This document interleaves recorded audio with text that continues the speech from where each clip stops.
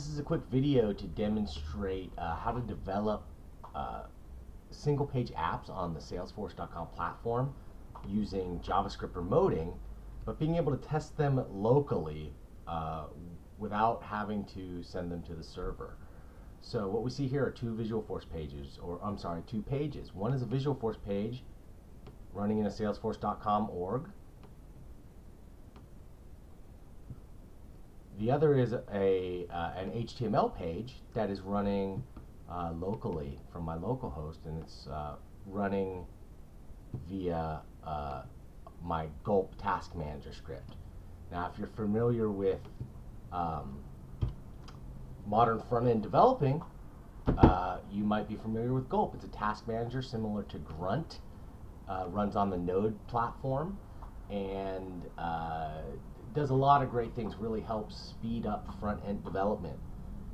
So we're using it here to kick off a series of tasks that help us create Visualforce single-page apps.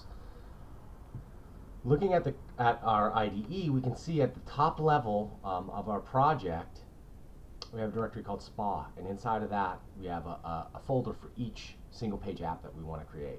In this case, the sample SPA. And inside of it are a number of config files, including those for Gulp, Karma for running unit tests, Protractor for running functional tests, and a bunch of other stuff. So this is also the magic that lets us automatically zip up everything we need into our static resource, minifying all the JavaScript and CSS, and being able to send it to the server quickly and easily. So let's look at how we do this. Let's make a quick edit to our page. We'll look in our body.html, and we will let's get rid of these exclamation points, shall we? So we'll save that, and we'll go back to our page, and we should see that our page is already reloaded and does not have the exclamation points. Notice I didn't have to reload the page. All I did was save, and Gulp rather took care of the rest. So that gave us a quick change there.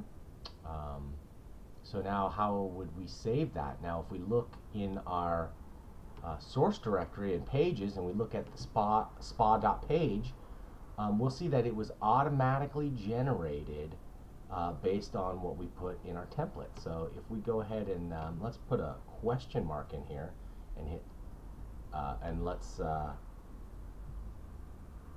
look at both pages at the same time, right? And let's put our question mark in here and save, and we'll notice that the question mark showed up here automatically. So now let's just remove it, save it again, and it's gone.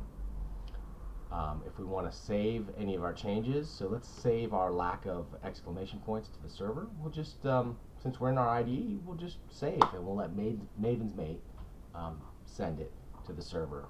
We're working on some Gulp functions to automatically push to the server using the force.com command line, but that's not quite ready to show yet.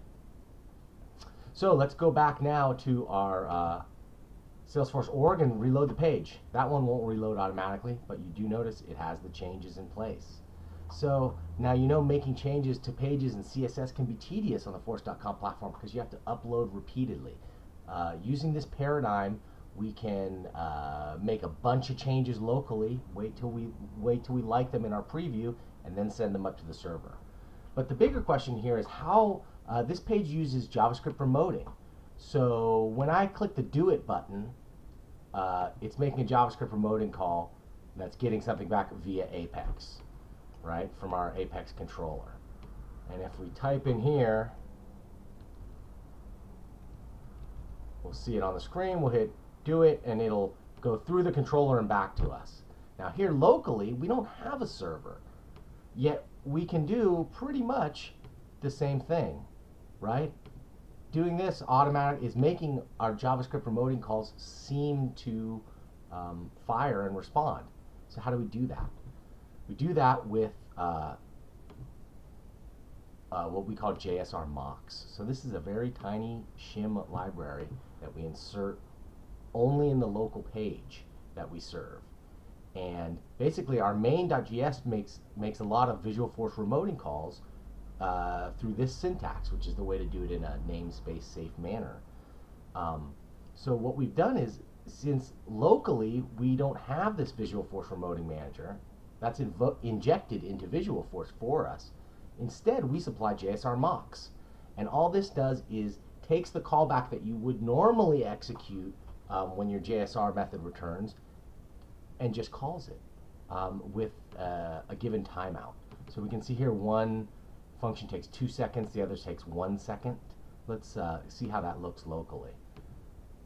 So this one returned 1 second, then this one returned after 2 seconds. So let's change that and make the first one come back in a second, and the second one come back in 2 seconds. And we'll save that, and we'll return. And it's already reloaded, but let's reload again so that we can see that in action. And now you can see that this one now loads after 1 second, and this one after 2 seconds. So that's great. That's just one of the advantages, though, of using this approach. So by developing locally and using Gulp, every time I hit save, my Karma unit test ran, making it impossible to break your JavaScript and send it up to the server because, well, if you've set up your tests correctly. So that's for unit tests. But then and those unit tests can be run in multiple browsers at the same time so that you can make sure your unit tests execute the same in Firefox, Chrome, IE, Safari, Opera. But what about functional tests? Now let's look at Protractor. So I'm in the same directory. We're still serving via Gulp, but now I'm just going to type Protractor. So this is firing up the page. It's putting input into the text box. It's testing it 8 different assertions and coming back A-OK. So this is a technique that'll allow you to save, this would save me hours of time per day. And the fact that I can run functional and unit tests locally, which is something I've never been able to do on the Force.com platform, I think makes this a compelling approach. Thank you.